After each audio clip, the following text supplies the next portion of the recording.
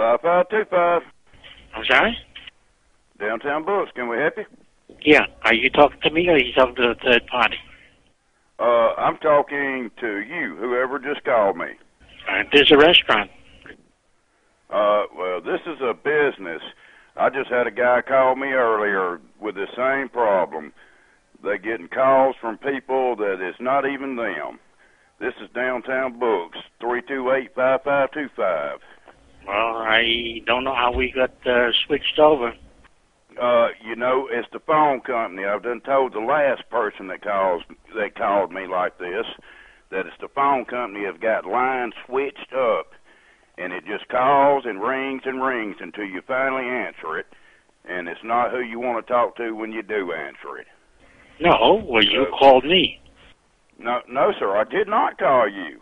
That's what I'm explaining to you. Somebody else is calling you, but it's sending our number. I just had this problem with two other people. This is New York, Queens.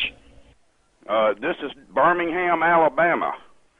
Downtown Adult Books, 328-5525.